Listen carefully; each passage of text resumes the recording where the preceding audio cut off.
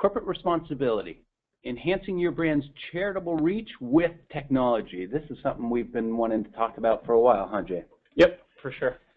Your presenters, as you just heard, Jeremy Julian, VP Professional Services. Good morning, Jeremy. Good morning, Gary. And Ryan Williams, our Marketing Manager. Good morning. Good morning. Folks, our very special guest today, Michelle McCarthy from Rounded Up America. Welcome, Michelle. Thank you so much. Good morning. Give us a quick 15-second elevator on Rounded Up America. Rounded Up America is a technology platform that allows for-profit businesses to operate charitable giving programs in a financial and legally responsible way. Cool. You hit the mark. That's awesome. That was a great 15-second elevator speech. We're going to work. And we'll back into more about what Michelle's doing at Rounded Up America as we go through.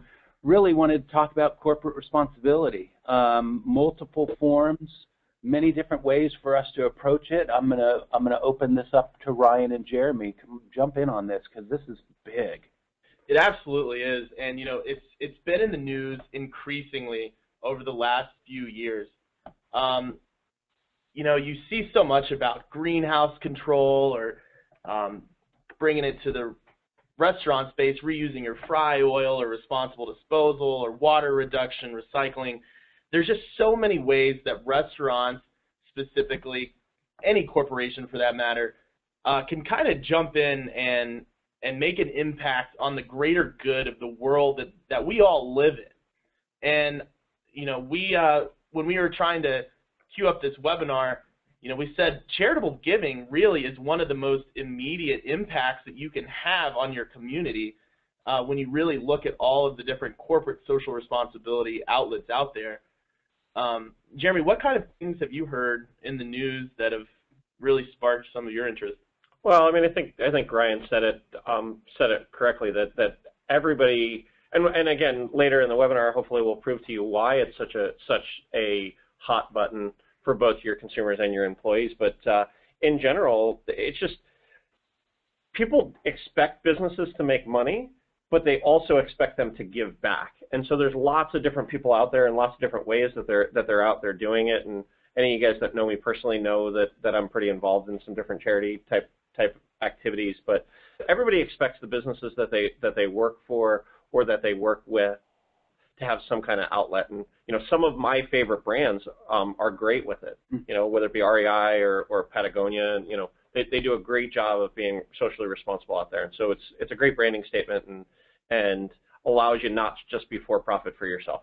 Yep. No, corporate good citizenship. Very much so. From the individual all the way to the business. And so this segues perfectly into this slide. What consumers today expect? Yeah, I think as you look through that list, you know, we kind of were out doing a little bit of research, and I think inherently everybody kind of knows that these are the things that are coming of age. I think that you know, 10, 15 years ago, things like transparency weren't there, and you had a lot of big issues, and even, you know, in 2008 with the financial crisis, there was a lot of lack of transparency with some of the big financial firms, and so just that one alone is something that consumers are saying, you know what, I want to know what's going on, where my money is going towards as I'm doing business with these people. And so that's just a huge one. Some of the other things that customers are looking for with the age of technology, that instant gratification, they want to know that they're able to make an impact today. They want to be able to send a tweet or post an Instagram photo and have it permeate through their network of people. And so they're used to that. They grew up. The consumers that we're looking for, and we'll talk a little bit about millennials, but the consumers that are out there, they're looking for that. And so lastly, I think they're looking for the brands that they do business with to make it easy on them. So that outlet to get involved, they want it to be easy. They don't want to have to put in the extra work, because with that instant gratification, they're expecting to just be able to do something easily. You look at some of the, you know, the hurricane, you know, that was down, sorry, Hurricane Katrina, you know, people were able to tweet or text and donate right away. So those types of ideas that some of these charities have gotten out there have been huge. So the consumers want to be able to make an instant impact, not have to spend a whole bunch of time going and looking up stuff and whatnot. They want to be able to just quickly and easily impact some cause that they're looking at. No, so. Absolutely. Make it transparent. Make it something that I'm interested in, and make it easy for me to participate. Very much so. Very much so. And then, so for charitable giving, you know what, Michelle, if you could give us a 30,000-foot view of how, through charitable giving, you're able to engage the community. Sure. So the restaurant industry has always been famous for giving back, you know, whether it's times of disaster or just generally speaking, they always have given back. And right now the big word around is community, right? What are we doing locally for our community? And so almost every corporate website, restaurants included, have a community page or some sort of description in terms of what they are doing to give back to their community and, you know, how they support it. In some cases, you see them getting teams of staff members that go and volunteer. Other times, you know, you see their foundation giving back. But in all aspects of it, restaurants and corporations are involved in charitable giving, and it's a huge part of what they're doing, both on their marketing side of efforts as well as engaging their employees. Yep. Yeah, thank you. Yeah, no, it's huge. Again, like Michelle said, almost every brand that we work with has some form of charitable giving and tries to get their staff involved, and it's huge. And again, we'll talk a little bit about what your employees expect here shortly. So, and for this slide, it really is talking about the majority of who your audience is. Your customer is made up. If not a lot yet, it will be predominantly in the coming decades, 80 million millennials. Ryan is our in-house millennial, so we get a lot of our research and insight into what these folks expect and why they shouldn't be ignored. The other part of this, and I'll pull Ryan into this conversation, is why. It's easy to say, oh, it's 80 million. It's easy to say, don't ignore those folks. Well, here's the why before we get to the what, right? Take us through some of this information that supports that proposition. Well, Gary, it's pretty simple. I mean, the facts on the screen, they really speak for themselves. The millennial generation, you know, as we showed you before, it's 80 million people. If you want to ignore 80 million potential customers walking into your store, walking into your restaurant, you know, best of luck to you, because that's a huge number, and it's only growing. You know, it's our purchase power. I say our because that's my generation, but the purchase power of that generation is growing. It's becoming stronger, and you've got to think about the way that this generation was raised. We were raised with increased awareness. You know, we were raised with technology and being connected and being in the know with a lot of things. And the word activist, you know, in that first quote, it's 7 in 10, 70% of that 80 million would consider themselves an activist. And today that word activist is a little bit different than what it would have meant in previous generations. Today it just means, you know, we've got a cause, we've got some purpose, we want to make an impact, and we want to make a statement. So, you know, 4 in 5 said they'd be more likely to support a company that supports a cause that they care about. You look at some of the companies, like Jeremy said earlier, REI, Patagonia, Tom's Shoes, you know, they're out there, and they built a business model around sustainability and charitable contribution. Yeah, absolutely. Very good. And finally, it makes up 25% of the population. That's a big chunk. But you know what? Let's talk about the other 75%. There's 75% of, you know, the millennials. Millennials are the children of the boomers, and then in between you've got the Gen X. There's still that 75% out there that supports the local community, is old enough to understand the benefits of philanthropy, and has experienced at a higher level, oftentimes just through experience. But that other 75% is important too. Yeah, no, and I think to that other point, I think that they're also influenced by the millennials. Yeah. The millennials are pushing because everybody's trying to get that next round of customer in, and so their parents, their bosses, their coworkers, that are working, Gary and I obviously work with Ryan, and he's a millennial, and so he influences some of our purchasing decisions. When it's like, hey, all three of us are going to lunch, where do you want to go? Ryan will throw out something that'll be in that place. And so you've got the other 75% that are being influenced to do those things. So I think that it's going to catch on, and it's not just going to be that 25%. Everybody is going to be at some place where they're going to be considering these things. It's not a fad, and it's not going away. Yep.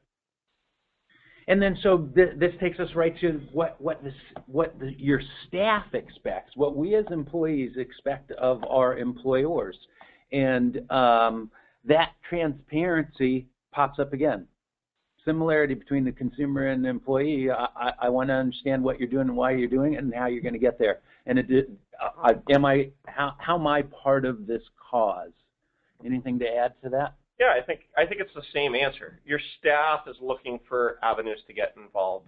One of our, not necessarily a Rounded Up America customer, but one of our brands that we work with, they constantly have charitable events that happen through. They have a whole foundation as part of their organization that they will give people outlets to get involved and abilities to do more. And oftentimes they do it off the clock and they do it on their own time. So it's just great. I think the staff is looking to find ways to get involved. They spend a large percentage of their time at work, and so they want to know that what the company they work for is also doing good for the world. Absolutely. So, Ryan, I know that right in the middle of the screen is the testimonial, but take us through this. Not only its testimonial, but the surrounding numbers and their meaning. So this happens to be a Rounded Up America participant, and as you can see very quickly from the growth chart on the right, they've been able to, in a very short period of time, make a gigantic impact. If you look, 2010, they first started testing the concept, and by 2013, so 3 years later, they're at almost $164,000. The impact there is pretty remarkable, but what's even more engaging, what's even more interesting is the fact that, we have a quote from the general manager at one of these Lucille's, and she basically is describing her life. She is incredibly busy. She's got kids going to practice. She's got kids going to school. She's got kids getting sick. Her staff is very much the same. Their life is very hectic. It's very crazy. And by using Rounded Up America, they're able to, in a very small, very convenient, easy way, be a part of a bigger picture. No. They're able to grow. They're able to get involved. They're able to, reach out and help their community, even though they don't necessarily have the time to go out and, do some sort of in-community program or something like that. Yeah, and these are some significant numbers. Yeah. I mean, these are real numbers. When you look at the jump from 10 to 11 and on up from there, as Michelle had shared with us earlier, these are revenue streams from charitable organizations that weren't expecting those dollars, those tens of thousands of dollars. So the old what's in it for me. As a restaurateur, as a multi-unit operator, these things are paramount to future success. And so meeting consumer expectation, meeting employee expectation, finding additional marketing opportunities, engaging employees with a greater cause, and the very last one, a recruiting tool, 3 and 4, to seek out employers that support a social cause. So we painted the picture of the reasons why you do it. And then finally, we brought up Michelle. She did a introduction in the beginning, but let's turn the stage back over to you. Rounded Up America has really taken a unique concept, built an efficient model around it. And so let's talk about Rounded Up America, Michelle. Sure, thank you so much. So I originally got involved with Rounded Up America back in 2010 when I was the Chief Operating Officer at the American Red Cross in Los Angeles. And I had the good fortune of meeting the founders of Rounded Up America, Harold Herman and Jennifer Wareheim, who at the time were the CEO and Chief Marketing Officer of Yard House Restaurants. they founded Rounded Up America in 2009 when they both woke up and saw the front page of the local paper stating that the food bank shelves were empty due to the poor economy and lack of funding. And because they are in the restaurant industry, they thought there's got to be a way that we can give back and fix this. You know, we have to participate with our community and help out. So they came up with this genius idea to add a line on the receipt whereby customers can round up their pay or their receipt or their bill when they pay by credit card, and the funds would go to charity. So we partner with mission partners, which we refer to our mission partners. They're restaurant chains, we have hotels, resorts, a theme park even, and they provide this extra line, as you can see on the receipt, to round up, and we collect the funds and we distribute to them on a quarterly basis to the charities that are chosen by the organization. So the restaurant or hotel, however it is, they choose the charities and the funds go automatically to them on a quarterly basis. And this is for Micros, Aloha, PosiTouch. I know that they have quite a few other partners out there. Any others, Michelle? Yeah, we have quite a few that are in development right now. We have agreements to move more toward the pay at the table platforms, so with Presto and Ziosk and others, so all under development right now. Excellent, excellent. You guys have well positioned yourself. And then this next slide talks about, I had referred to it, a model has been built with Rounded Up America, and boy, we brought up transparency enough time. Well, here's about as transparent as it gets. Your report card, Michelle. So talk to us about how you guys have successfully built this model and kept it moving forward. Sure. So the biggest note here is that a minimum of 91% of all money raised goes to charity. So you'll see down at the bottom there's a 2% interchange fee that we allow our restaurants, our mission partners, to withhold to cover any credit card transaction fees that they might want to do. But more than 60% of our mission partners actually donate that back, and so that number is really 93%. And on a national average, with nonprofits, and administrative fees, et cetera, 93%, 91% is truly remarkable. So the built-ins in the program, 10% goes to American Red Cross for National Disaster Relief, and that mainly is because the founders, when they came up with it, they really wanted to support disaster relief. The tornadoes, in Joplin were occurring at the time that they were doing this, and Harold and Jennifer actually flew themselves as close as they could get to Joplin to deliver money to the food banks. They wanted to make sure that it could get there. Well, they learned really quickly, not only getting there is a challenge, but getting to the food banks, the right people to hand the money over was a huge challenge. And so they decided what they noticed the most was Red Cross employees and volunteers all around the disaster area. And so they figured, well, this is a great way. We can't, ourselves go to every disaster, but we can support the Red Cross National Disaster Relief Fund. And the beautiful thing about this is when Hurricane Sandy happened, all of our mission partners were able to say to their team members and their guests, we're already supporting this effort. We support it 10% of everything every day. And so it's a huge, great opportunity for corporations to participate on a national level as well as a local level. Yeah, and then I was just going to throw in there, Michelle, that the restaurateur has the flexibility of choosing within their community. Absolutely. So the majority of it is that 75% flexible giving, and they can choose up to 3 charities and designate it however they wish. So usually, obviously, the most important part is what resonates the most with their team members and their guests. Mm-hmm.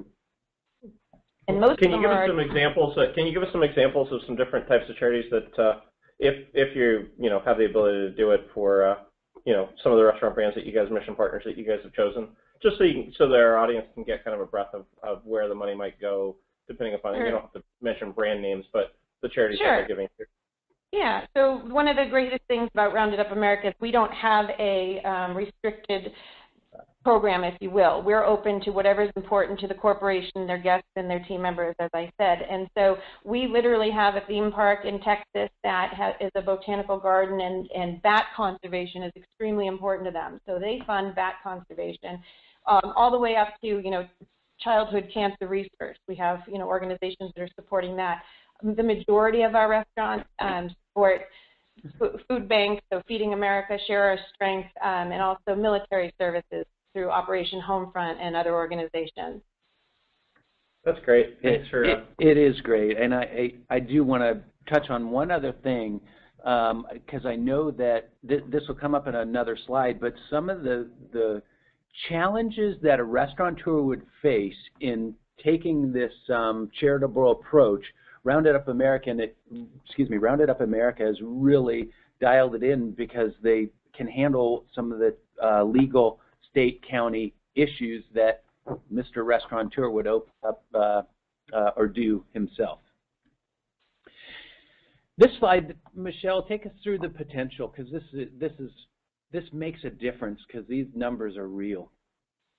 Right, and so basically we see on average our restaurants raise about $20 a day for charity, and you can see how quickly that adds up. You know, with the Yard House restaurants starting with 27, they average over $40 a day. You can imagine it's really based on number of credit card transactions you have per day, and so about 26% of folks will actually round up without any additional information. It's a silent ask. And the average donation is around 56 cents, and the reason for that is obviously the bills differ in terms of the, total. However, about 3% of folks actually round up more than the change, so they'll leave $1 or $2. And so, using these numbers, if only 1% of the restaurants in the U.S. participated, you could see the huge number that would be raised every year. Yeah, that's awesome.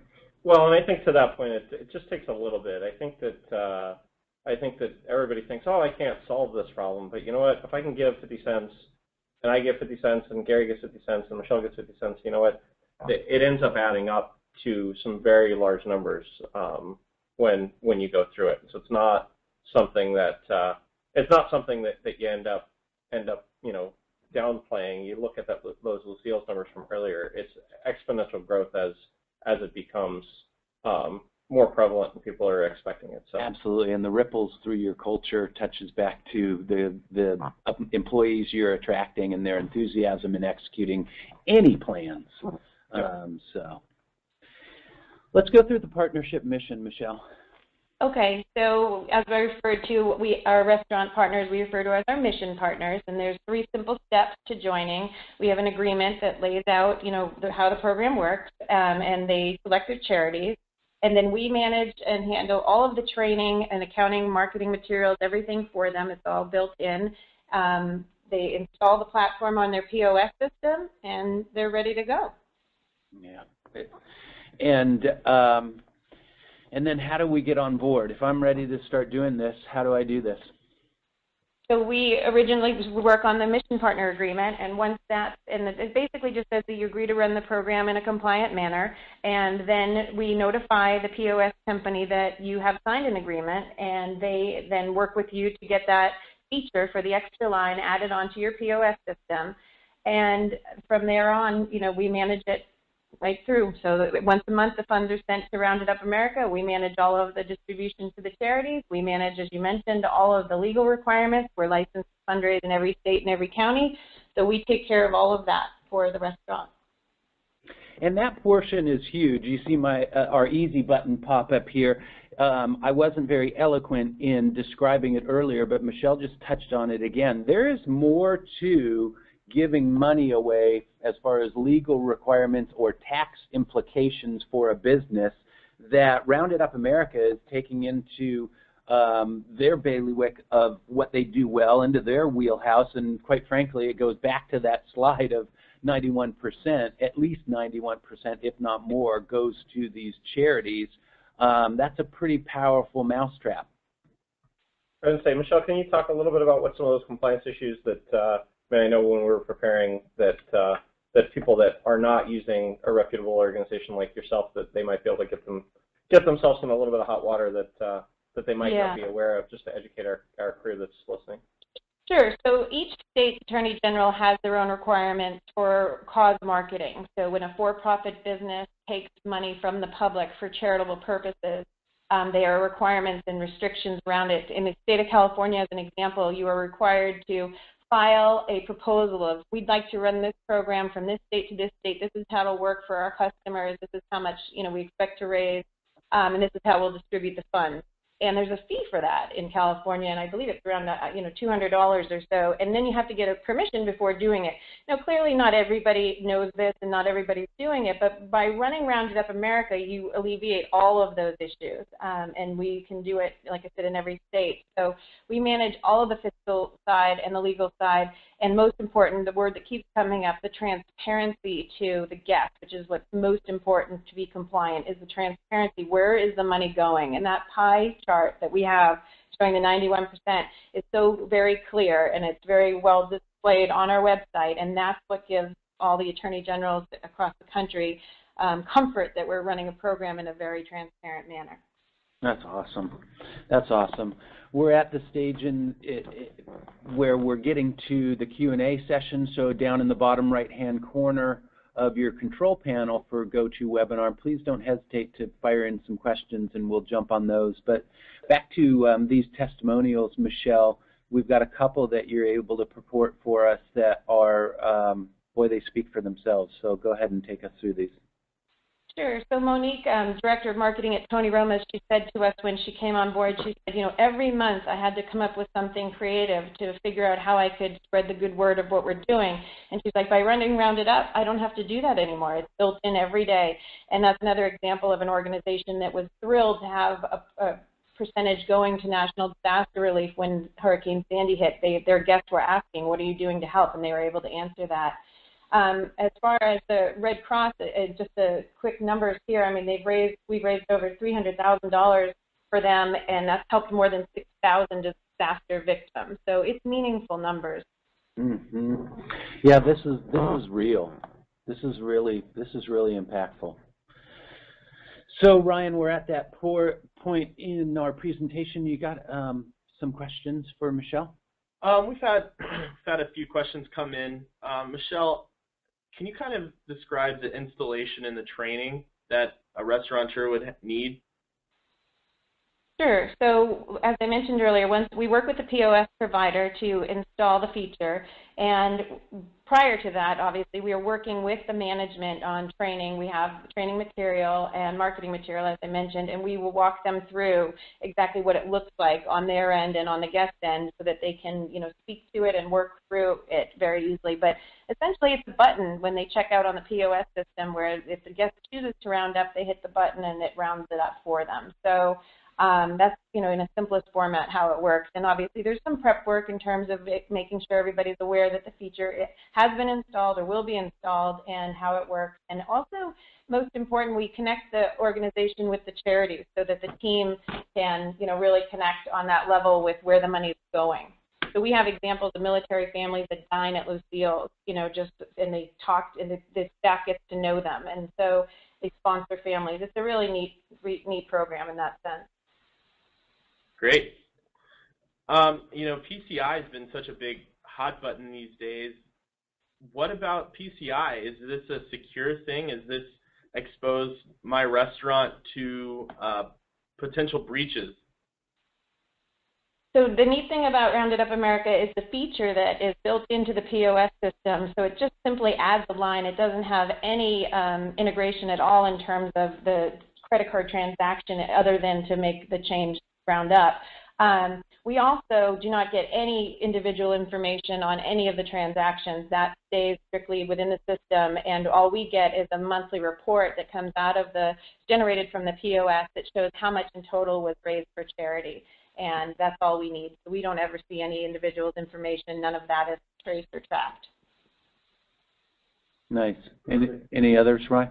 I think I've got one that I can take over here. Yep. Okay, our last question is, and I think we talked about this in a couple of the slides, is how can sites use corporate social responsibility to increase profits? And good question, something that we did speak to in those earlier slides. In what does your employee want? That transparency, the ability to participate in a cause. What does your guest want or your consumer want? The same transparency. They want to know that they're doing business, that they want to do business, that they're doing business with someone that they want to do business with, that is like them. It's almost like the old birds of a feather flock together mentality. How can you drive increased profits? By being more engaged in your community by being a leader in how you're doing it and setting an example for others to follow. And quite frankly, that's magnetic unto itself. Yeah, no, and again, you could quantify all of it with, turnover, driving, turnover, that's not a revenue question, but, employee turnover, if they feel like they're engaged with the brand and working with the brand because they believe in what they're doing, they're going to stay longer. That's a cost to the business that, they're not turning over as often. You've got more consumers coming in. It starts these conversations about the charities that they might be having.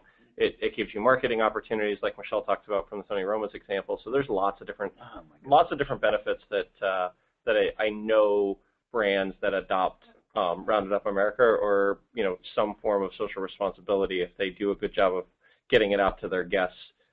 It's huge. It's huge. I mean, in doing our research, we had some other brands, some other really large restaurant brands that millions and millions and millions of dollars that they've gone out and not necessarily using Rounded Up America, and I'm not trying to disparage.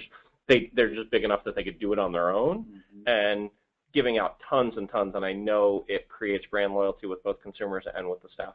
No, great point. I mean, there's those organizations that are big enough, powerful, have enough forethought and experience, capability to do it themselves, and there's everybody else. And to me, Rounded Up America and what we bore out in real numbers that are going to real charities that are those dollars are being used efficiently and effectively, and it's graded. And then the easy button. They've made it so here in Irvine, California, I can participate in Rounded Up America, have the monies go to the 3 charities that I designate, and the rest of it is really an afterthought. Part of the reason why we felt it necessary to bring not only, I mean, we know that this is a huge thing, so if you're not going to end up doing business with Rounded Up America, you need to be considering this. And so, as Gary and I talked about why we were putting this on, but the thing that I love so much about what Michelle's organization does is they truly make it easy for the restaurant to not have to think through the things that they've already kind of done for you. Yeah. So that leads us to the end of our presentation. I want to thank, obviously, Jeremy and Ryan today here this morning, but Michelle, thank you for what you guys are doing at Rounded Up America. It's important, and our audience should take note and share the information, because at the end of the day, it's a round world that we all live in, and we all have something to give. These testimonials and these examples spoke to the busyness of the hectic lifestyles we all lead, and this is really neat. Thank you for joining us today. Thank you for having me, and thank you to everyone at CBS for being such a great partner. Our mission partners that use you guys have been thrilled, and you've been a pleasure to work with, and I really appreciate you having me here today. Awesome. Thanks, Michelle. Awesome. Thanks, Jay. Thanks, Gary. You can connect with us, Jeremy and myself, as usual. Michelle's information is up there also, her email address and her direct phone number. And then hit their website. There's one last thing before we sign off. I know that they've got a dynamite video right there on their website. So if you want a quick and dirty explanation of what they're doing and how they're doing it and how they're doing it successfully for other brands, please go to roundedupamerica.org and check out that video and share it with your boss and your friends and everybody else, quite frankly. So, all right, that's it for me. Thanks, Gary. Thanks, Michelle. Thank you. Have a great day. Bye now.